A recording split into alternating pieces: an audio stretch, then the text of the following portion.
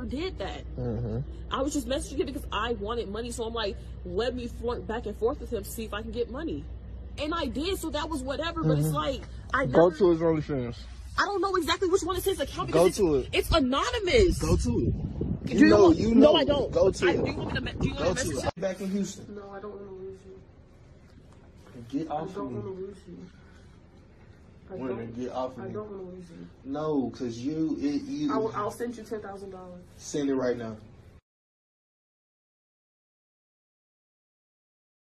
She's earning that type of money and she's acting that suspicious. I can only assume she's probably got an OnlyFans or she's an escort or something. If someone's acting that guilty when you find their phone, they're literally grabbing on your leg, offering you money to stay, that means they've done something unforgivable. Don't bother, you gotta leave. Now if he took the 10 grand and he left, they'll still find a way to make him look like the villain. But you know damn well if it was the other way around, if it was a girl that had been cheated on and she got the 10 grand from her guy, they'd all be saying, girl power, you're a queen. I'm not saying he should have taken the money, but I'm not gonna blame him if he did either. As long as he didn't go back to her and he sent her where she belongs. She belongs to the street.